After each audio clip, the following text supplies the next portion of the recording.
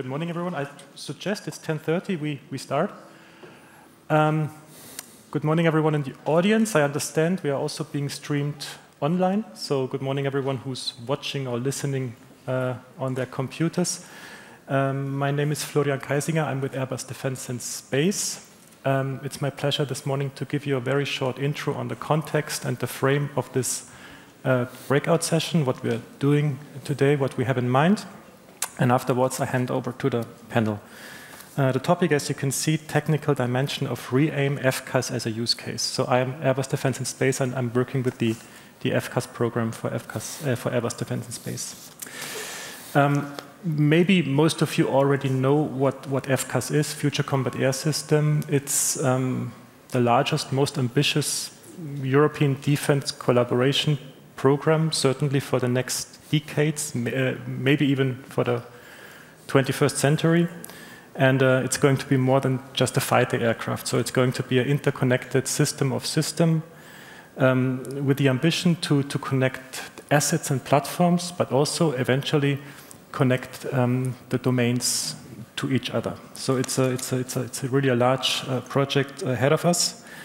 And it also underlines the opportunity in the big picture for a more joint, I would say, a more joint and integrated European defense collaboration, defense policy, industrially speaking, but also politically speaking, and also with regard, of course, to the military context.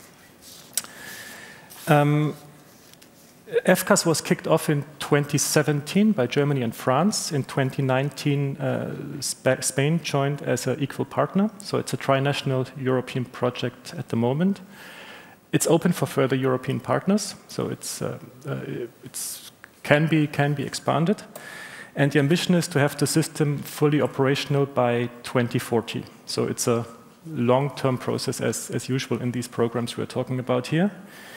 And of course, AI will play a crucial role in a program like FCAS.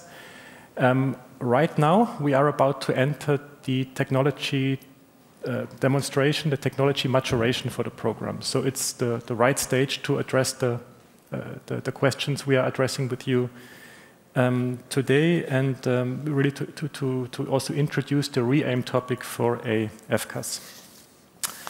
In fact, that's what we've already done some time ago. In 2019, Airbus Defence and Space and Fraunhofer jointly set up a working group on the responsible use of AI in a FCAS.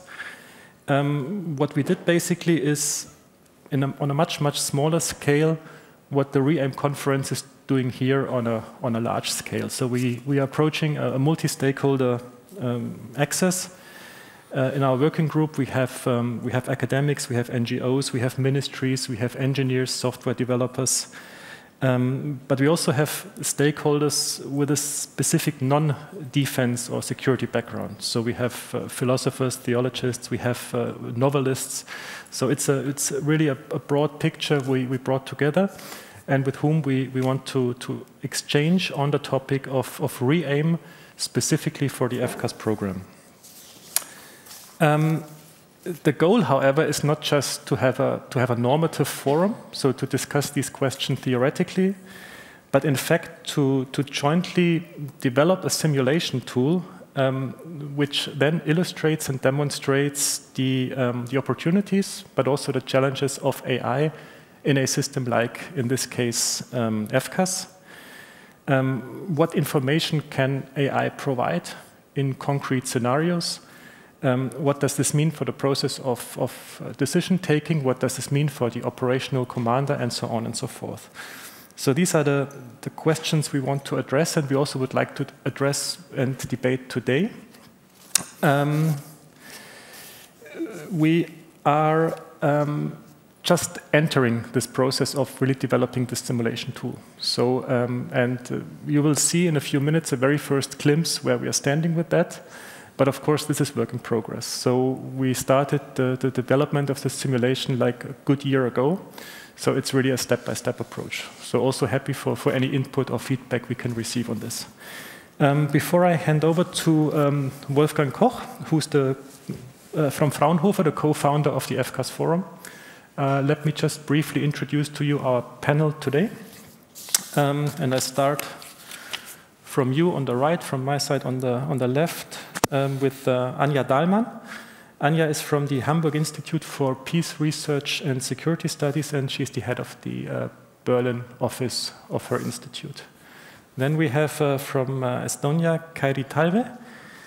She's from the Estonian Defense Ministry and a scientific advisor to the Defense Minister of Estonia. Tassilo Singer. Tassilo is a lawyer and chapter lead of AI and data with Capgemini. Tom Grohs. Tom Grohs is my colleague from Airbus Defence and Space, and he's the chief engineer of FCAS. So he's basically the technology link also to the debates we have on a normative level in our group otherwise. And finally, General retired Jörg Vollmer. Jörg Vollmer is the former chief of the German army and commander of the Allied Joint Forces Brunsum, so he has more the operational angle. And having said all that, I hand over to Wolfgang Koch from Fraunhofer, who's the moderator of today's session and who will also, to start with, give you a very first glimpse of this demonstration tool we are developing at the moment. Thanks a lot. Thank you very much, Florian. I would like to introduce you very shortly into a not completely unrealistic military scenario. Imagine that you have to suppress enemy air defense of a power relay station which is protected by enemy air defense batteries. The enemy wants to bring two other batteries of SA-22 batteries into this area. He uses several convoys in order to do so. And our job is to do parts of the target recognition process. For this end, we are using videos collected from remote carriers who are observing what's going on in this dynamical scenario. AI helps. AI is useful to detect and classify what's going on, but there is also a need to verify and to understand what AI is actually doing. To this respect, we are using recent results from research on explainable AI. For example, heat maps. Heat maps are possibilities to understand what parts of the images are relevant for the AI's decision on what object it might be. Heat maps reveal, also give hints where AI might misclassify what's going on. So AI is a necessary tool. AI has also its deficiencies. And perhaps the very notion of explainability is a bit overpromising. We cannot transform black holes into white boxes, so to say, but at least into gray boxes.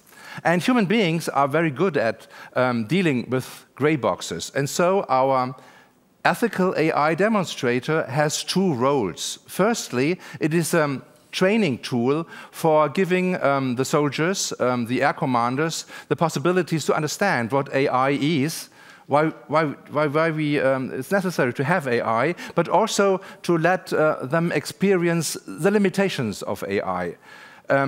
And secondly, our demonstrator is a good experimental system which in a process of interaction reveals what the ethically critical questions are in the targeting cycle, in various phases of the targeting cycle. So our demonstrator is an ethical requirement generator, so to say. That was the introduction. Let me start with a question to you, General Vollmer.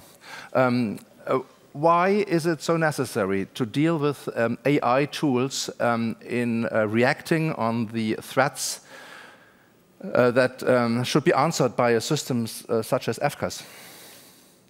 Because we have to deal with so many informations. We always have to deal with information. However, it's increasing exponentially.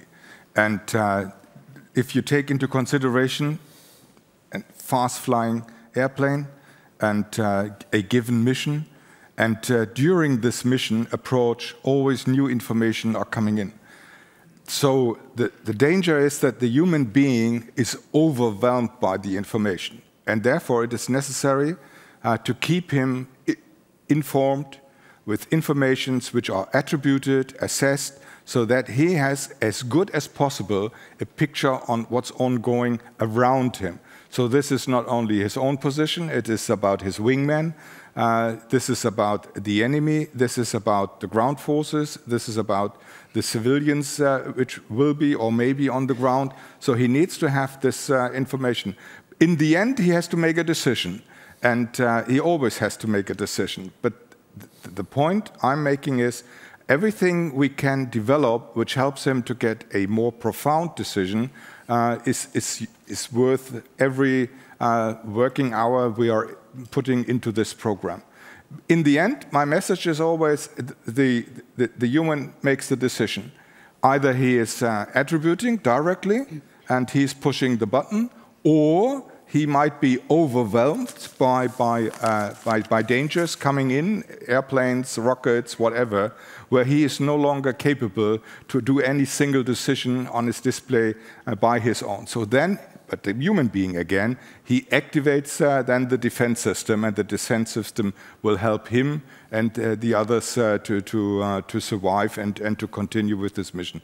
So from my perspective, it's very much about information overflow, helping to sort out this information overflow, to give as much credible information as possible, and to give the human being then in the system the decision point where he makes a decision. But not to be mistaken, we will never have 100% information, never ever. So there will always be a point in time where you have to make a decision. Be it on higher levels, because then subordinate commands need time to put it into action, or be it on the tactical level where you are in permanent contact with the enemy and where you have to make a decision. So in the end, it's a human being. You will never have 100% information. You have to rely on 90%, 85%. But today, these 85% can be better than 10 years ago. So this is my point. And therefore, the AI can help us quite a lot. But another point is we need to trust it. So therefore, in this development process, and that's exactly, I think, what we are discussing today, everybody needs to be involved in the system to understand what it can deliver and what it cannot deliver. So it's about trust and confidence. And in the end, do I trust the system or do I not trust the system? But in the end, it falls back to you, the human being. You have to make a decision. What are the challenges for the natural intelligence of human soldiers in dealing with these very powerful AI tools? Yeah, first of all, they need to understand how they work. Mm-hmm. They don't need to understand the algorithm, definitely not. But they need to understand where are the things the AI system cannot deliver. And one of the points is what you mentioned, the black hole and the white hole, to turn it into a white box.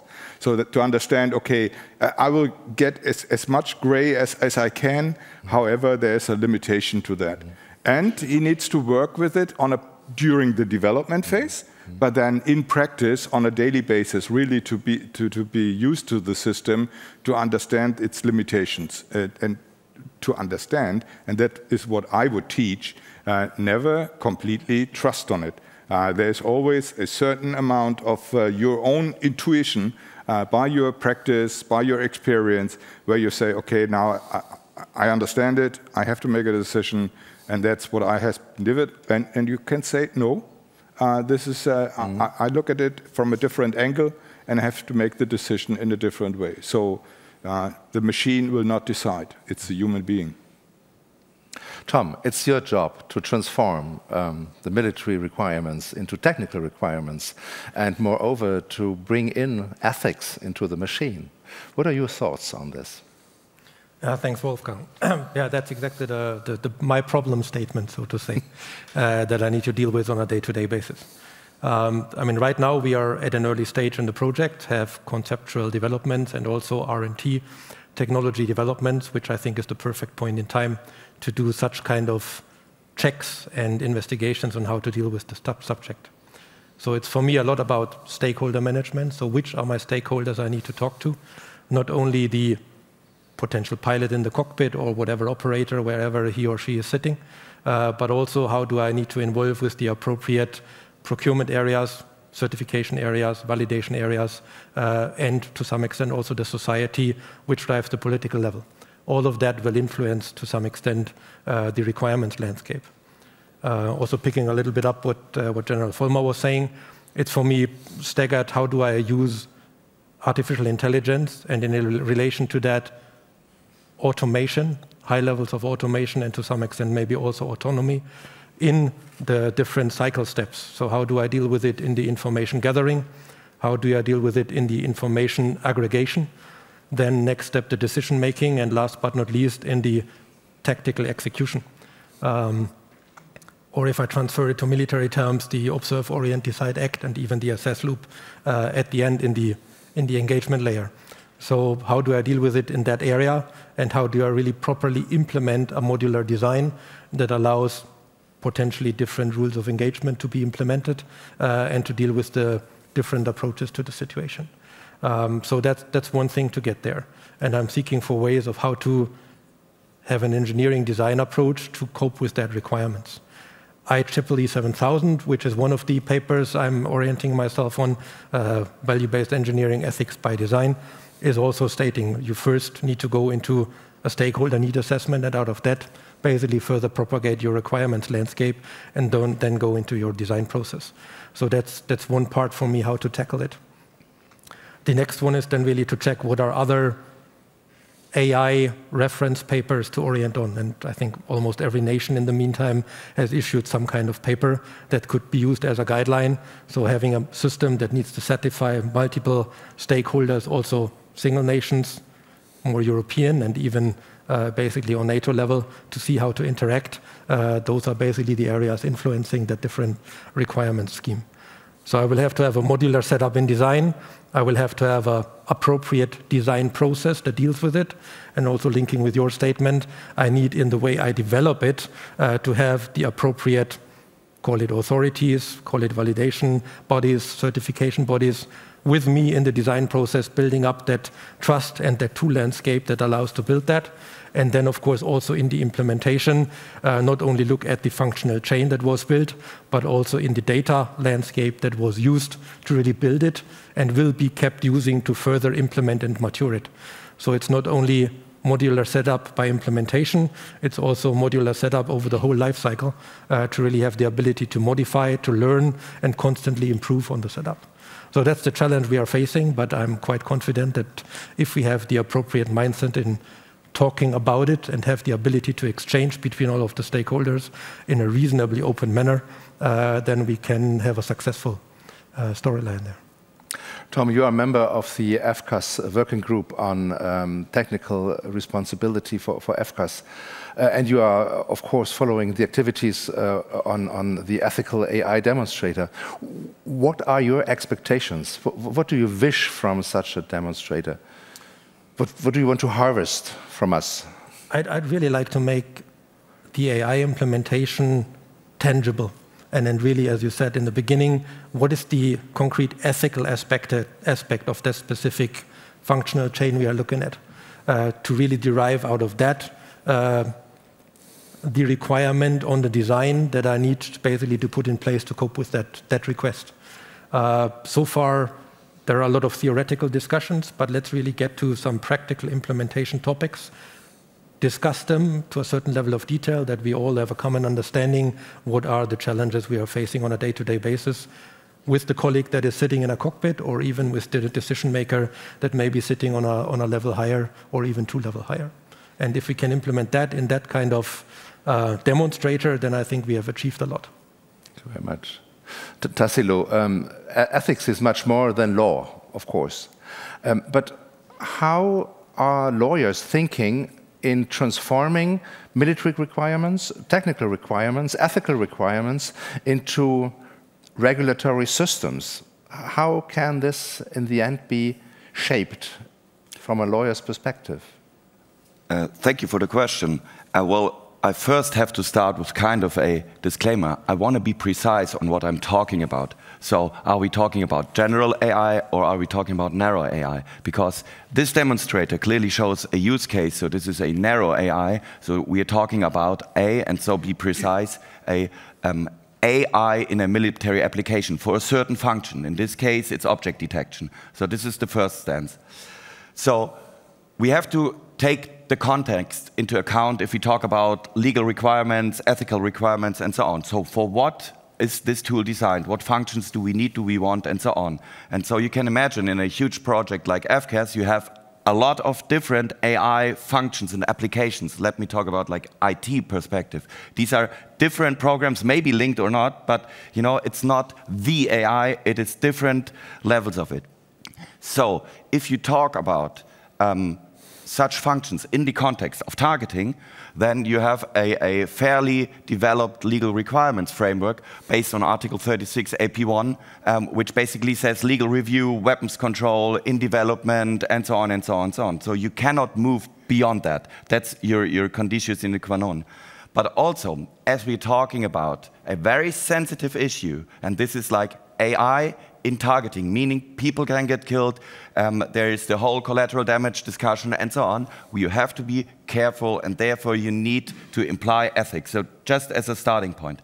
But when we are now talking about like how to do this, well, we have our different rules. We have distinctions, precautions, proportionality. You all know those rules. These are transparent. But how do you get that in a system? And I would say start slowly and think about what exact use case am I talking about. You have a perfect example for this. This is object recognition, object detection. So immediately, as a operational lawyer, you talk about distinction. That's the first thing we have to talk about. That means like, is this a regular truck or is it an air defense system? So take this rule and interpret it, evaluate it. What is the purpose of this rule? The rule is that you guarantee that you are only targeting, and be precise on it, targeting only legitimate targets, military objectives. So that is very important. And then you have to do a very, very hard job. You have to link up with the technological people and say, like, how can I get this requirement as a technical requirement? How can I translate this into a technical requirement? And that's actually the hard stuff. I have to look at the exact use case, at the exact rule, find a common ground on the rule and so on. And now, to make it more difficult and complex, you also have to take account ethics. So just give me an example how I could imagine to include an ethical principle in it, because you have to be careful too. There is no one ethic. There are different ethics for different situations. So if you consider the ethic okay or viable that you're not targeting fleeing soldiers, then define what do you mean by that. That means, for example, that they throw away their weapons. So you could say, from an ethical principle you're integrating in that you are designing an object recognition algorithm that recognizes people throwing away their weapons. And then, in such a demonstrator case, the objective that is recognized by the AI is certainly with an interface or so solution marked. That would be a thing I could imagine to integrate ethical principles. But that means, to get to a finish, first, next steps should be discuss about the use case and be precise about the use cases. And in a more general way, to find out which ethical principles have to be applied to the specific use case, you need to have a common discussion. And like this whole surrounding is kind of one step in this. And in my position, just in contrast of FCAS project, I think it is very, very important for Europe to develop an own position on this and to have a direction, because if we don't, others will make this direction and a decision for us. So we need to make this decision, and FCAS is a great chance that great nations like France, Germany, and Spain are coming together. And of course, the Netherlands are an important part of it, to come together and start this discussion on what ethical principles do we want to have in this delicate environment. Thank you very much. Kairi, you are living in a frontline state, so to say. You are coming from Estonia and working for the Estonian Ministry of Defense. And your country is very brilliant, for example, in countering the cyber defense attack. Well, what is the role and the importance of AI for you as a small country, as I must say, with limited resources? Yeah, I would bring firstly the interoperability, that as a small country, I think we don't define or describe the big picture. So the main thing that we have to do is to adapt and to find the ways how to make cooperation and how to get the interoperability with our allies. And in terms of technological advancement and development, we should have forward-looking, innovative and smart mindset, and to assess what are the key elements that we need to make cooperation and to comply with allies, and what are the main technologies that need to be employed, and what kind of military and technological competencies we need. What are the critical competencies that we need to make this kind of cooperation? And here I would come to my second point, which is the role of humans in this kind of decision-centric or mosaic warfare in the future. And we have to make some decisions here as well, as we know that the pace of the battle is increasing and is getting more intensive in terms of AI and autonomous technologies. And this means that it puts a lot of load and a huge load to humans in cognitive sense. As we saw in today's introductory video in the morning plenary session, that the information is coming from different sources and is coming very quickly, and it's really put some tension to people. So it's quite a difficult question, and that's and the ability of aggressor states is. It has become so easy to keep up the cyber operations and to deceive or distort the situational picture, and humans have to have this ability to be able to act in this situation. So I think in general we need to think about what kind of soldier we need in the future, and more broadly we need to make decisions in terms of human resources, that who and how much and in what way we train, recruit, and etc. And for example, the question that we have now generations entering to the defense forces who are more intuitive and more natural with technologies than the previous generations, and does this makes this task easier? Do we have people who are already naturally entering into this world? So I think there are a lot of interesting questions to think about. Your country is the most interesting use case. I'm really looking forward to continuing cooperation with you. Anja, an AI-based system in the military domain does not become smarter or become more stupid if it crosses a border. There is an international perspective. Can you say something about the international discussion, especially based on your experience in Geneva? Sure. So in case you're not familiar with the process in Geneva, there is this Convention on Certain Conventional Weapons, the CCW, where states have been coming together for quite a few years now to discuss the issue of lethal autonomous weapons systems. They started in 2014, and then they introduced a group of governmental experts at GGE in 2017. And in the end, there might be some form of regulation of autonomous weapon systems. I'm not even saying a prohibition anymore, but there could be some rule of humanitarian arms control in the end of this process. In 2019, states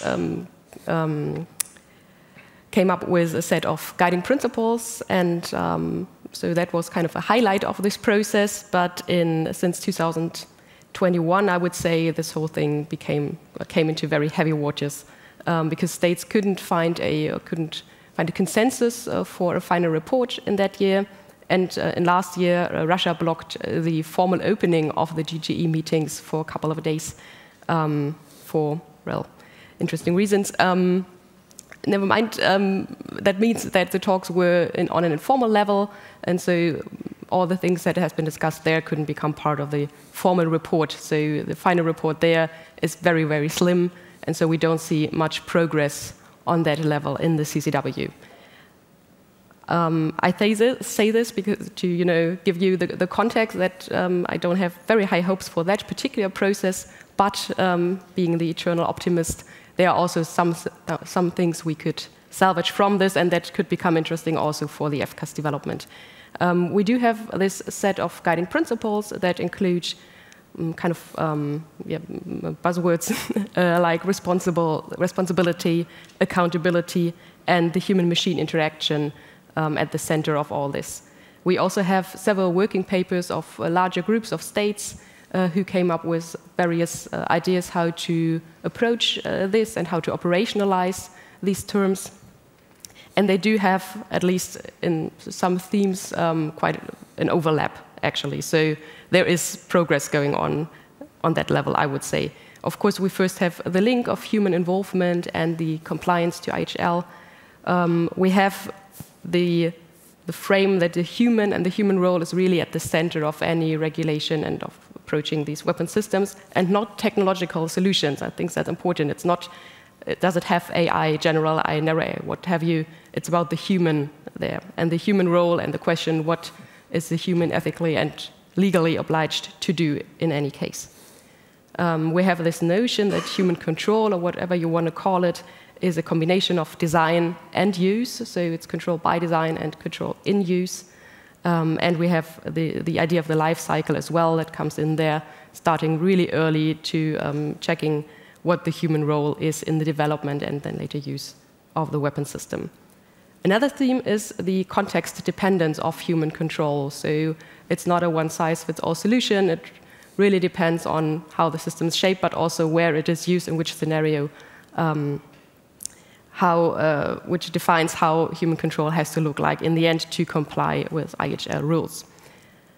And that means that in the end, with all this context dependency and all that, we might, if there is any norm, we will see a very broad norm probably. So if the CCW comes to a conclusion at some point, it will probably be more of a framework norm, if you like, and then there will be, it will be necessary to have national documents on this. Some states started with this, others didn't.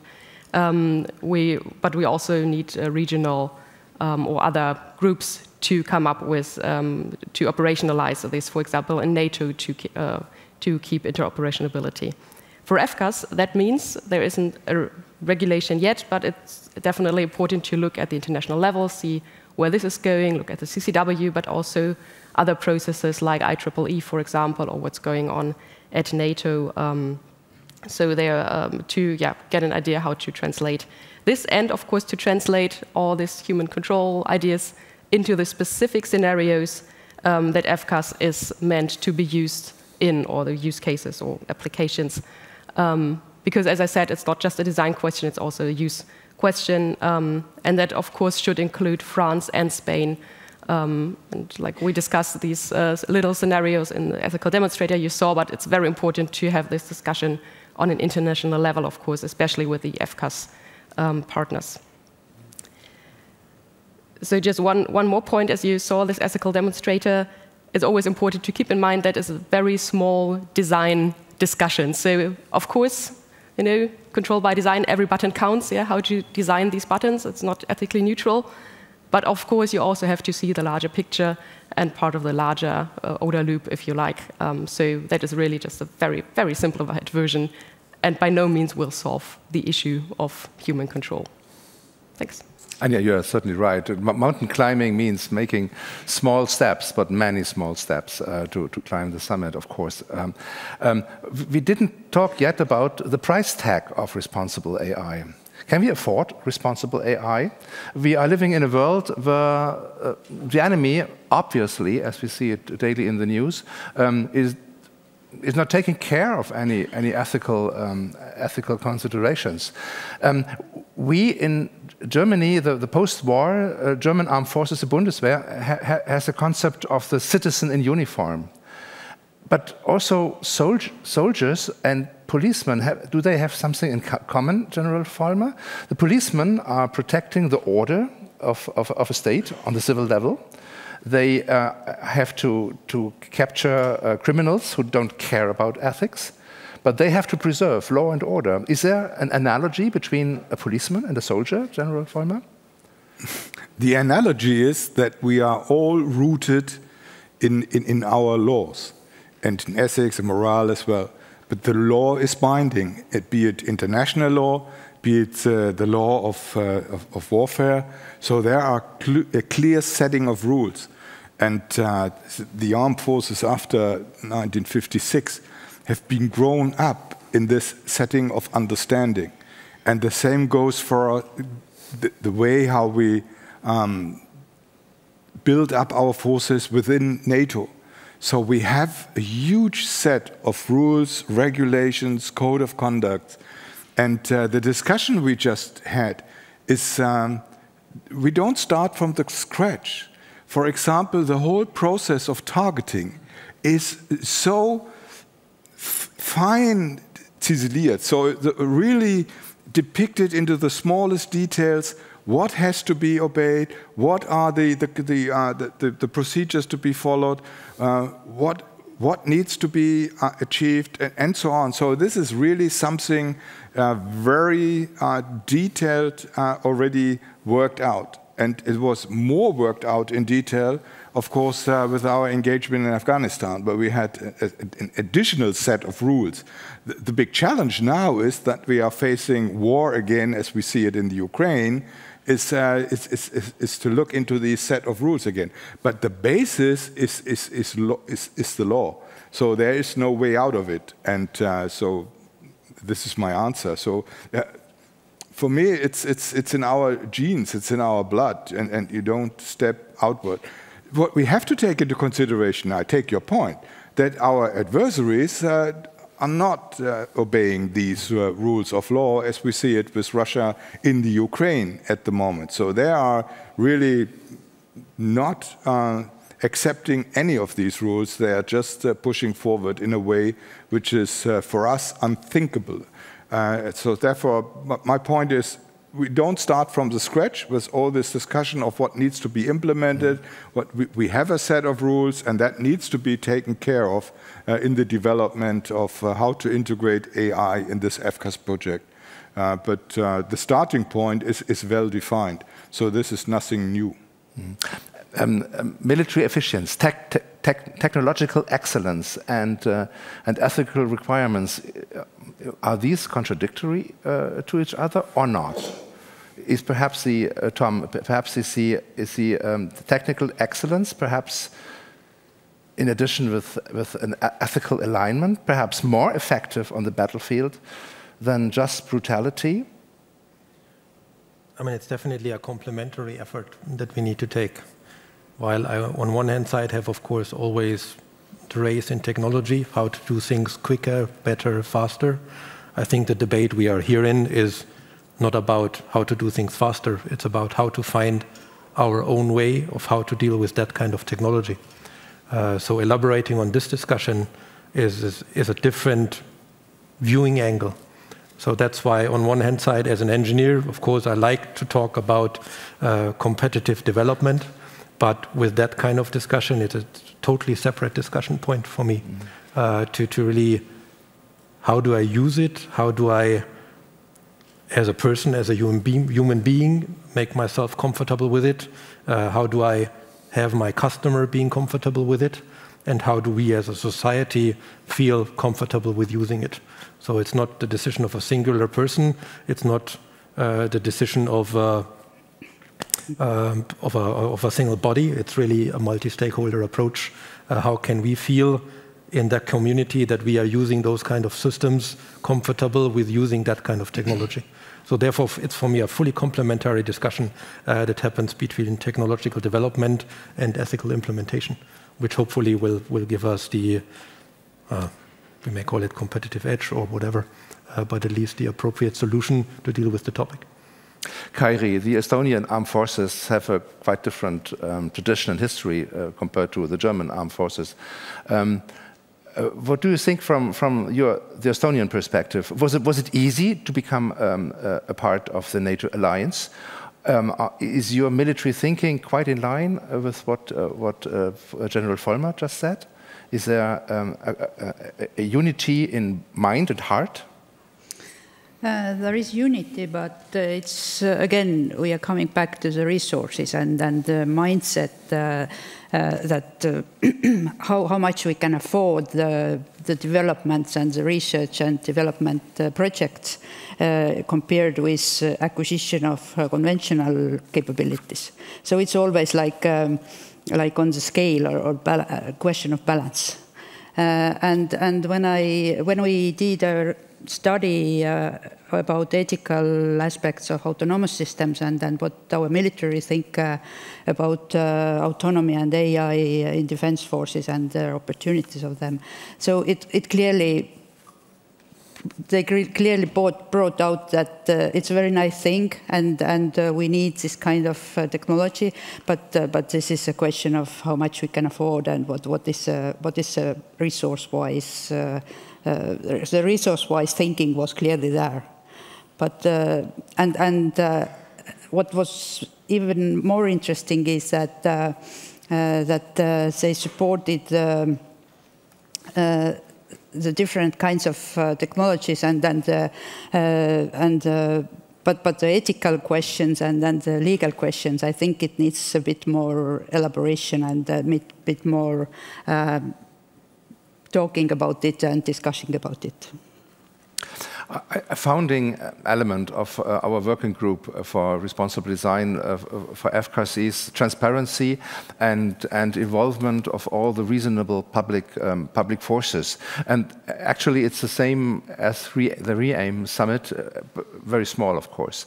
Therefore, I would like to open the discussion to the audience. It's very important, I believe, to come into a discussion with you and to listen very careful to what you are saying and what you have to say in order to come to a consensus.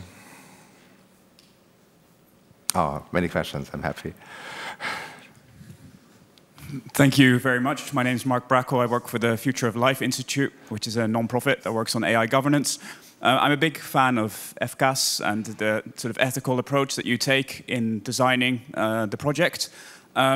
And there's also many NATO states and countries that have recently updated or developed their policies on autonomy. It's the United States, 3009, the Norwegians, the Netherlands has its new position on autonomy in weapon systems. But there's a major player in the FCAS project, which is Germany, which doesn't. And given how much money the German army will have soon to invest, I'm wondering, and I guess this is a question to Ms. Dahlmann and to General Vollmer, do you see a perspective towards a German national position on autonomy in weapon systems? And if so, on what timeline would that happen? Would you like to start?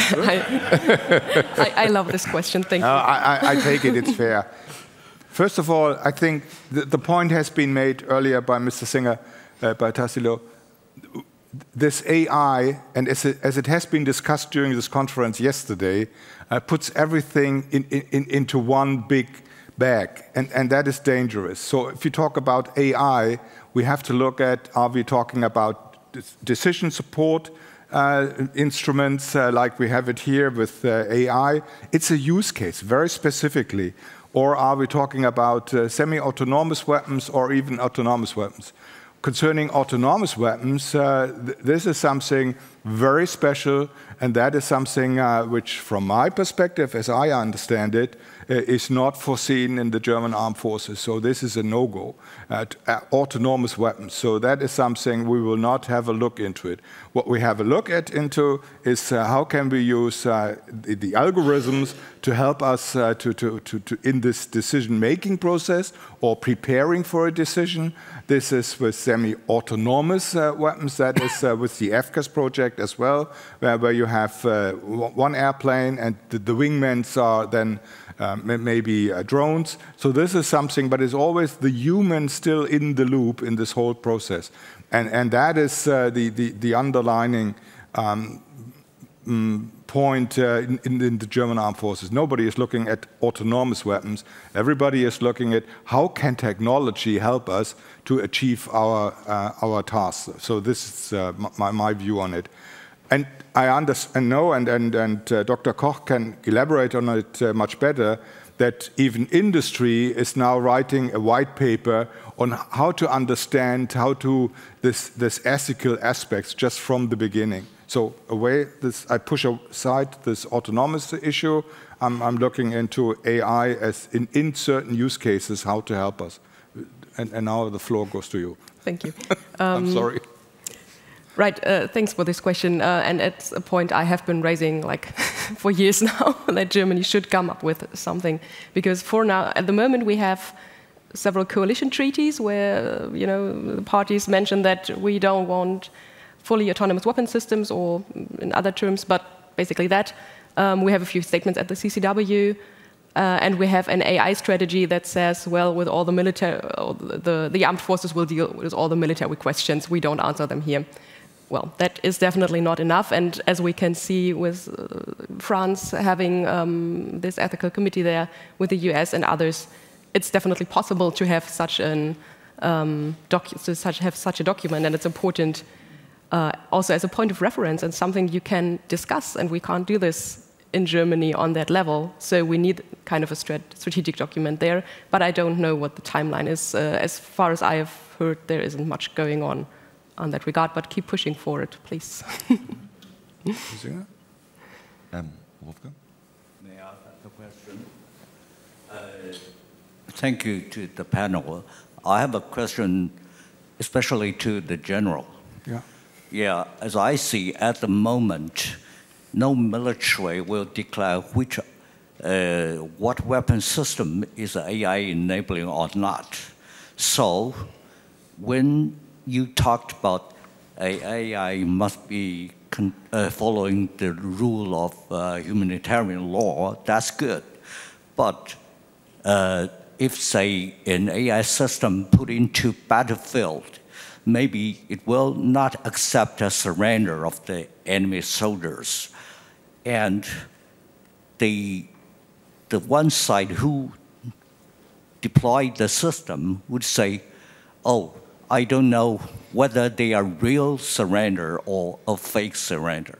And if you ask a question, whether the enemy can surrender to a ICBM or to a 155 millimeter howitzer artillery warheads, is that the problem? So when nobody say whether my weapon system is AI enabling or not, how could these principles be conducted during the war or just after the war? Thank you. Yeah, thank you. Very tough question. It goes back to my point. We always have to make sure that the humans are making the decisions. It is not a machine.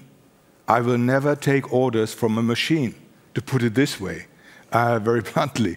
So therefore, it is important that we understand technology has developed. I don't think that AI, as it was discussed yesterday, and the panelists, they agreed as well, is something revolutionary in military art or so. It is something, a development which can help us to become better, faster, and so on. But in the end, it's always the human who has to make the decision. And you have to be on the ground. You have to witness what's ongoing. I always said to my soldiers, I have to go to all the places where they were distributed. I have to smell it, I have to feel it, I have to see it. If you are in the situation, you don't have a proper assessment, and in the end, you might take the wrong decision. I also have the deep understanding that AI, artificial intelligence, will blur the battlefield. Definitely not. It will not provide a huge screwdriver then from our capitals to intervene in decisions on the ground, in the air, or in the maritime domain, or not cyber and space as well.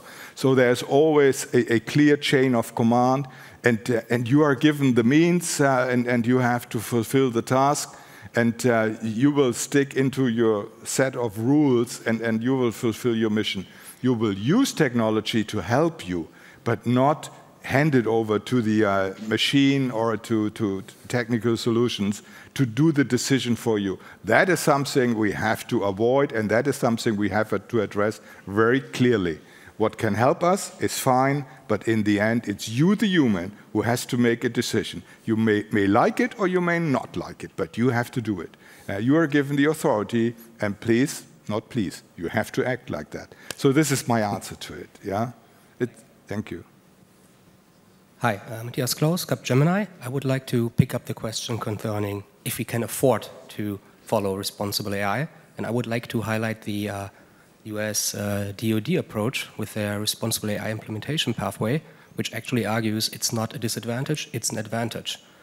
Because they say, and I know some people might be surprised by it, but they say it's developing skills for the individual working with the AI, and there might be instances where the accelerated OODA loop puts us at a disadvantage against ruthless opponents abusing AI. But overall, in the long run, because of de-skilling, automation bias, etc., responsible AI will be an advantage on giving us an edge because we will not be exploited as easily as somebody trusting in a completely or fully automated decision loop. What are your thoughts on that? Anja? Yeah, thank you. I tend to agree because I think this kind of narrative or frame that less human control, which is kind of implied in that less human control equals a military advantage. That's just, I don't see that it's true, because tying it back to the CCW debate, the intent is not to create or to invent new rules. Is the question, how do we bring the existing rules, or how do we combine existing rules to new technological circumstances and new military options that we have? So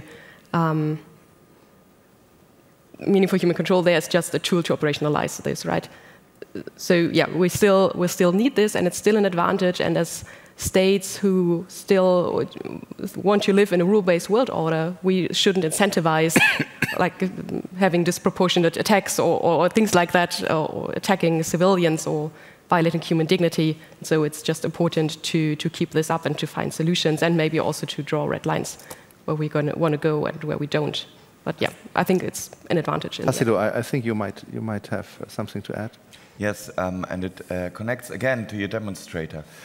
Well, if we have certain requirements coming out of a responsible AI concept, the requirements force you to develop the technology more thoroughly and to get deeper into the technology. So you all saw the heat map pictures, and most of you probably thought like, oh yeah, this is a little bit blurred, is this sufficient?